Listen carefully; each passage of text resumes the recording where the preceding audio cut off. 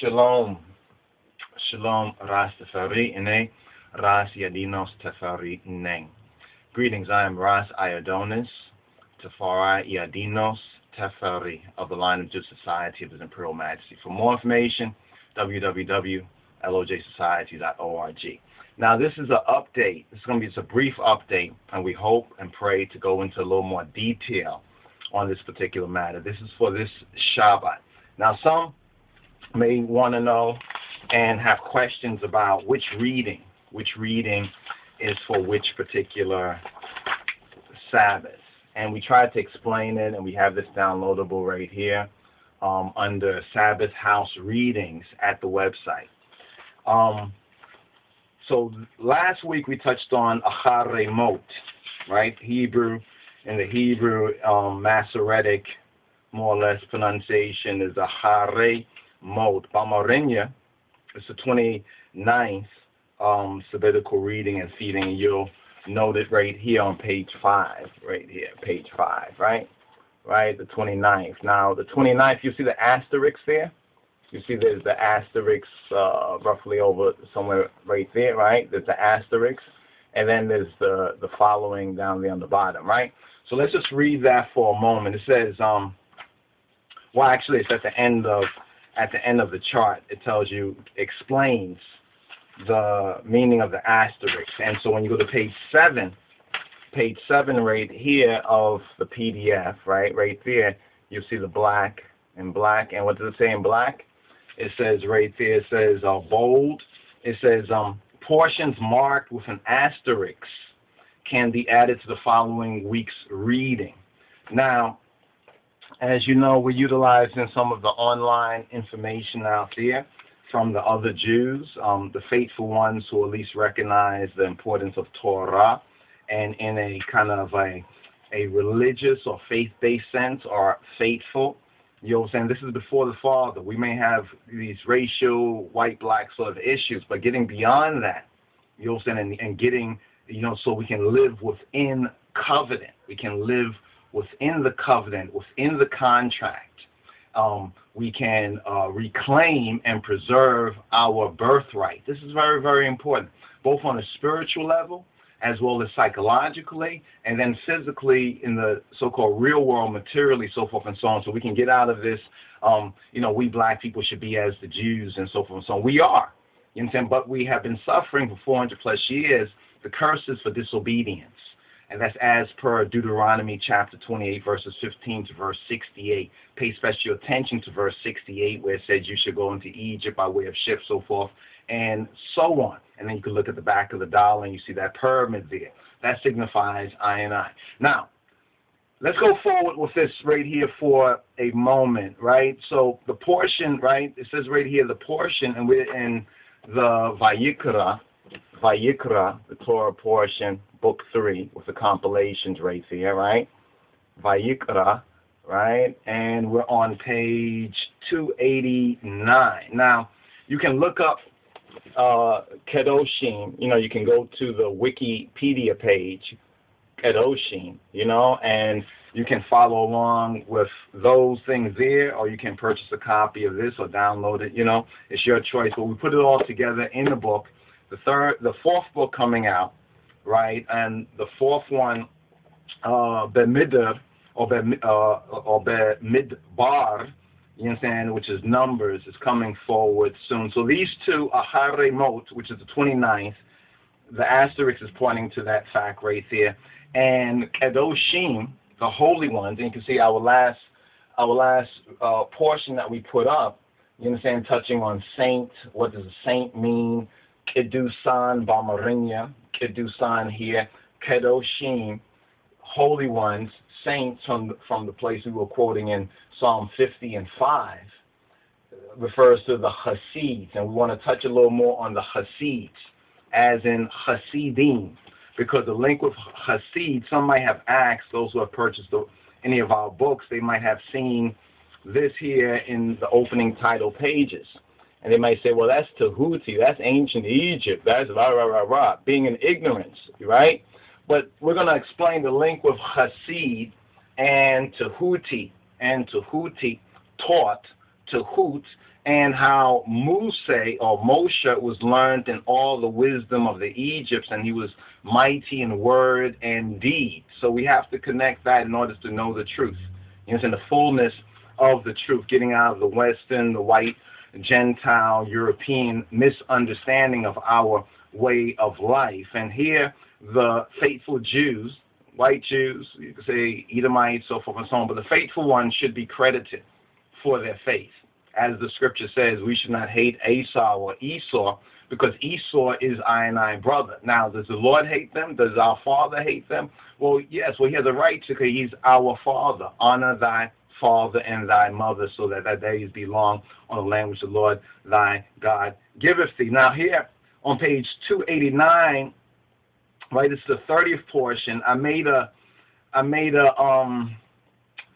feel I made an error. I should have told y'all that these were connected. Now, for the students might have been waiting for me to say that the disciples, the Dekamas Amorid, if you're really on the discipleship level, you probably record that and probably already start to read the next portion. So hallelujah for that. So you're already there. So what we're going to touch on is a little bit more on the Kedoshim, the saints.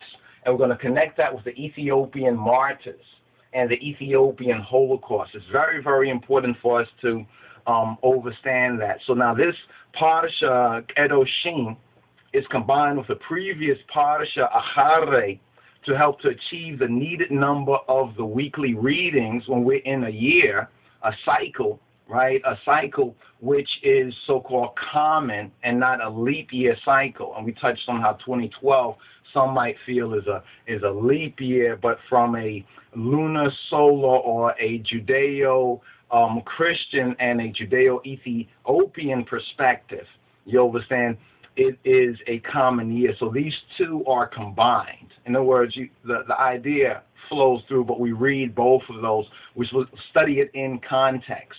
So Acharei Mot, the 29th, Parsha or Kufel, and Kedoshim, the 30th, go together. You understand? Go together. Now, what was interesting, what caught our attention about this, of course, we pointed out that the faithful Ethiopians, speaking about the fascist invasion of Ethiopia, they are those martyrs.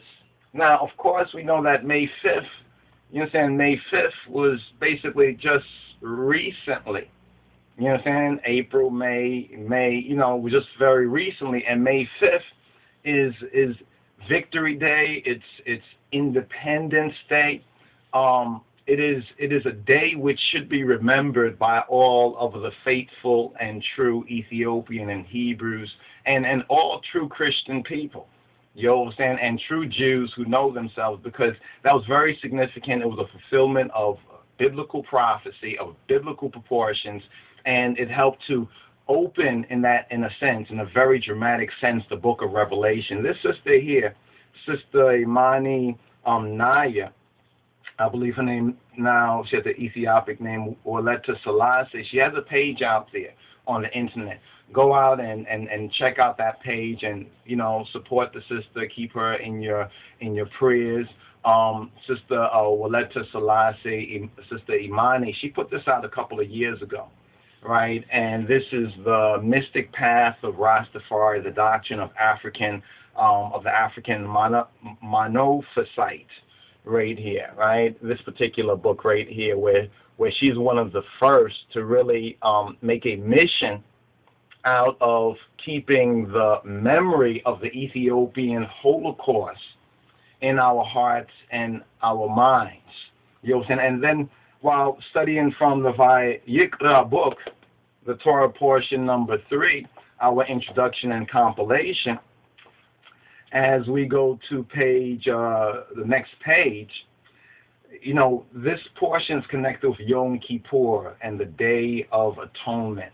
And for us in a messianic consciousness of the true Christ, our black Lord and Savior, Adonenu Yeshua HaMoshiach, we know that his sacrifice, what's known in the world, or profanely as the crucifixion, we know that is the fulfillment of the true atonement, the one sacrifice, you understand, for all time. It seals up all of the previous. In other words, we're at a higher stage in the Moshiach and in the true Christ. But we have to know the truth in order to be free of the lies and the deception that our adversary, who has deceived the whole world, has put out there, you know what I'm saying, as stumbling blocks. But in the true faith, living in the covenant, those stumbling blocks become stepping stones when we return to our proper person, to the natural person in spirit and in truth. Now, Kedoshim or Kodashim is the name of the fifth order of what's known as the Mishnah. What's known as the Mishnah, the repetition of the law, the secondary. It's very interesting. We'll touch on that a little bit more. The Tosefta, the Babylonian Talmud, or the Babylonian teaching. Remember, the Israelites were in Babylon. So after that period of time, a certain set of interpretation came into the theological dimensions of the Beta Israel, the Old Testament Jews, and then it comes forward to the New Testament, and then part of the conflict that Yeshua has with the Pharisees is based on this new, or this tradition which made void the law or the original interpretation from its true Ethiopian-Hebrew overstanding. All right, so we're going to go into details on that as well. Some of you already probably recognize that, but hopefully we will opine a little bit more on some of those issues. But they said right here that the term Kedoshim is sometimes also used to refer to the 6 million Jews, or European Jews, white Jews, who were murdered during the Holocaust, right? Whom some call the Kedoshim because they fulfilled the mitzvah, according to the Eurocentric interpretation. They fulfilled the commandment, you understand, or what's known as the 10 Commands, or the command. They fulfilled the mitzvah, you understand, of Kiddush Hashem, of the holy, the name of the holy, the Hashem. Now, you know, for I and I, the Hashem is Kedamawi Haile Selassie. The name is the first power of the Trinity, the God of Abraham, Yitzhak, and Yaakov. Now, you know, there's the whole matter, and we're going to touch on it a little bit coming forward, concerning the divinity of His Imperial Majesty. This is a very interesting theological issue. And the thing I want you to keep in mind, we as born again, as followers of Jesus Christ, of the true Yeshua, HaMashiach in spirit and in truth, who have been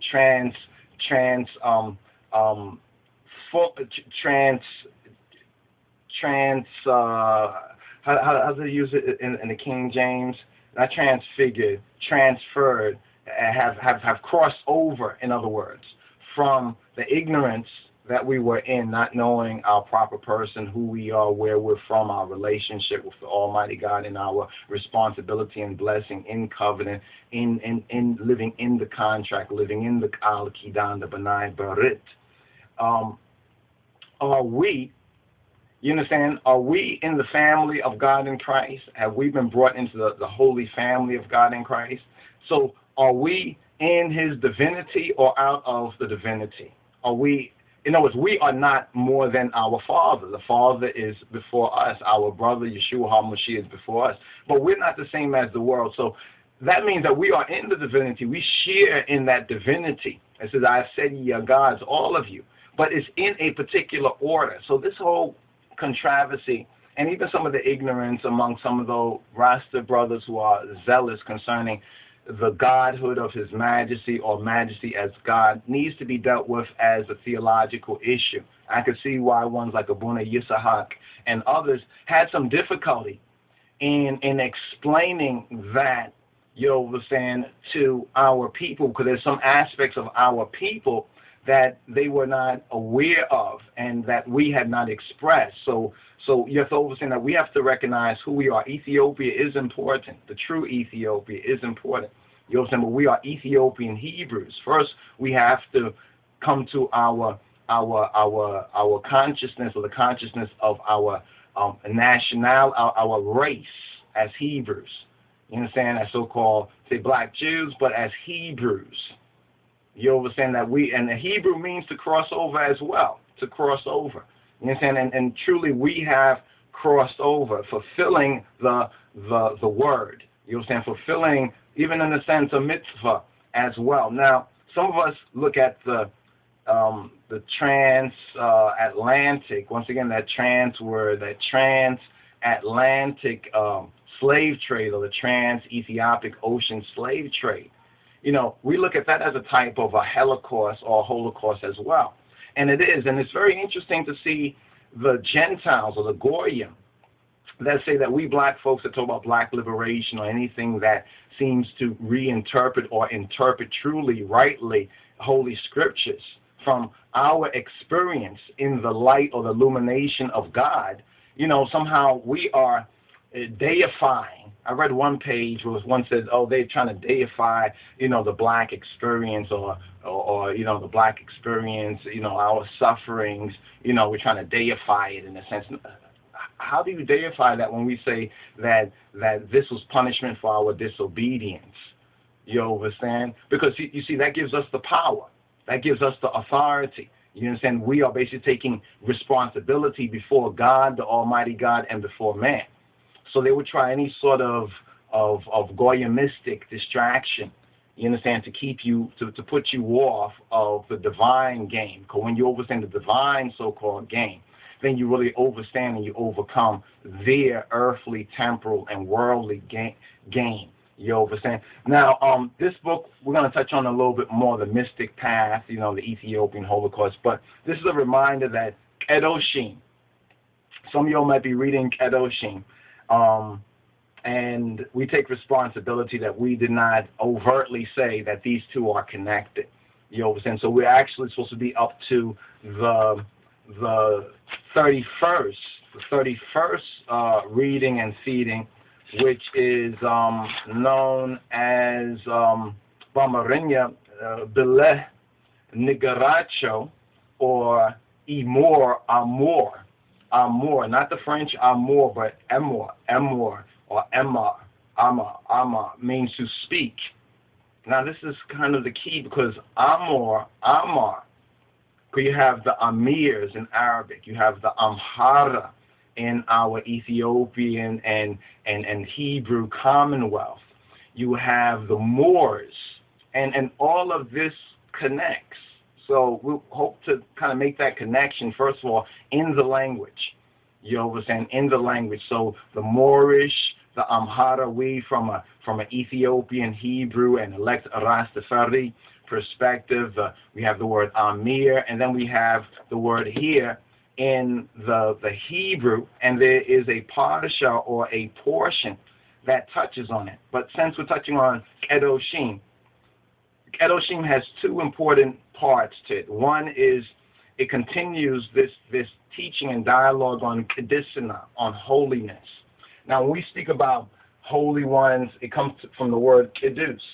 And the interesting thing about Kedus, or Kedosh, in the Hebrew, is that we as Rastafaris, that we grow our 9 locks because of Numbers chapter 6. And Numbers chapter 6 points out that if a man or a woman, says, speak to the children of Israel. Now, that many of the Rastas don't understand, that the true Rastafari understand the link with the children of Israel as per Amos 9 and 7. You see, and when we say the children of the Ethiopians, we're speaking about the faithful Ethiopians, not the careless Ethiopians or other tribalists, you understand, who fight against that holy covenant, the Kal Kidan, the B'nai Berit, that Ethiopia, faithful Ethiopia, has testified to for more than 3,000 years.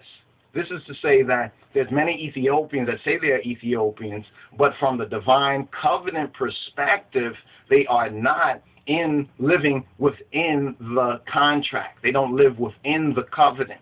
You see, those will be our domestic enemies. You know what I'm saying? Those will be our domestic enemies. It's like among the Jews. there are the faithful Jews amongst the Hasidims and others that oppose the state of Israel and the Zionists and the Rothschilds, so forth and so on. So there's a distinction right there, even amongst them. See, this is when you get to the spiritual level and you can distinguish the holy from the profane. Even amongst us as so-called, quote, black people or NBCs, Negroes, blacks, and colored, Smith, Jones, and Johnsons over here in this under occupation and in this confusion and 14th Amendment